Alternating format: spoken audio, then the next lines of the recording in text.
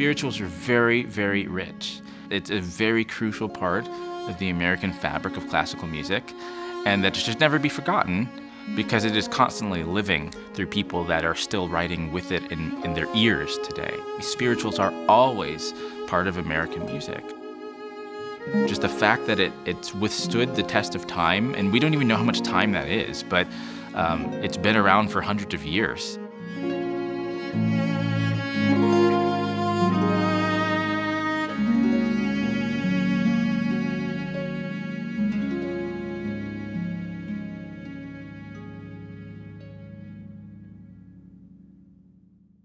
When I think about spirituals and the human experience, but I have to also be very specific. As a Black person, thinking about those who created those spirituals along the way, because a lot of times the lid was put on, you were controlled, and having the permission to say, I'm singing, and it may sound good to you, and it may sound entertaining, but I'm singing to express I'm not okay with what's happening to my body. I'm not okay with what's happening in my situation. I do long for better. I do want for better. But I want you to hear the sounds, the moans, the groans, the cries, the wails, the emotive nature of individuals who were singing towards their freedom, singing towards their liberation, trying to be heard in a way and a shape where they didn't have political power, where they didn't have social mobility. But the one thing that we had was the agency of our voice. And that's what you're listening to when you hear the spiritual. You hear the embodiment of an individual, a human being, pleading to you to see them as a person. How do we as human beings care for one another, cry for one another, desire for one another, hope for one another? Well, within the Black experience, we've had to do that musically. For me, to have the opportunity to sing spirituals on a concert, for me it's keeping in tradition, because Marian Anderson did it, Paul Robeson did it, and they took it all over the world. And of course there was the Fisk Jubilee Singers, which were quite amazing. Their story is phenomenal and painful and beautiful if people don't know it. But I'm glad that it's treated with respect.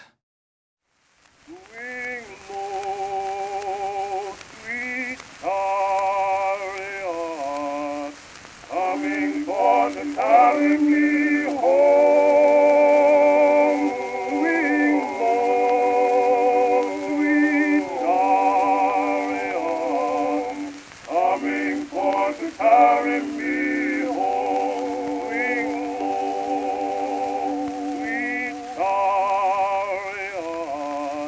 coming forth to carry me home, swing low, sweet chariot, coming forth to carry me home. Beginning in 1871, the Fisk Jubilee Singers set out on tour to raise money for their alma mater, the Fisk Institute in Nashville, Tennessee. As they traveled across the U.S. and around the world, the Jubilee Singers sang for audiences who had never heard spirituals before and were far removed from the experiences that gave birth to this music. One of the things that struck me about hearing the Fisk Jubilee Singers touring through Europe is the fact that, and I don't want to mince words, but the reality is that it was a European endeavor to enslave Black Africans. And so that this art form was brought back to a people that was considered less than, but brought in such a dignified way is huge. The group performed spirituals in choral arrangements, professionalizing what had been handed down as an oral tradition. Ella Shepherd, one of the group's important early leaders and arrangers, remembered that to recall and learn of each other the slave songs demanded much mental labor, and to prepare them for public singing required much rehearsing. The incongruity of performing these deeply personal songs of lament for paying audiences was not lost on those original singers. Shepard wrote that the songs were associated with slavery and the dark past, and represented the things to be forgotten. At the beginning of the 20th century, an early generation of composers, including towering figures like Harry Burleigh, Rosamond Johnson, and Florence Price, began to build a uniquely American body of classical music that drew on the sound of spirituals.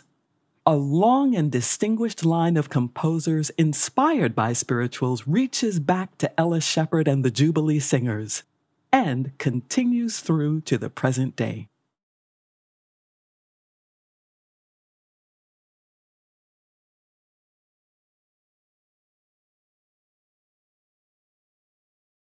Composer and educator Adolphus Hailstork continues to be a prolific and creative contributor to contemporary music.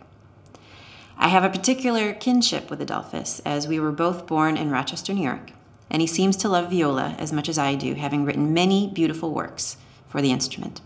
His music draws from many influences and styles and ranges from solo to chamber music to symphonic, choral, and operatic works. He's currently working on a requiem cantata entitled A Knee on a Neck in tribute to George Floyd. This particular excerpt that you're about to hear is a snippet from his variations on Swing Low, Sweet Chariot. Written for the award-winning Marian Anderson String Quartet, the work is a joyful and rhythmically playful treatment of the familiar spiritual. Please enjoy this performance by Castle of Our Skins.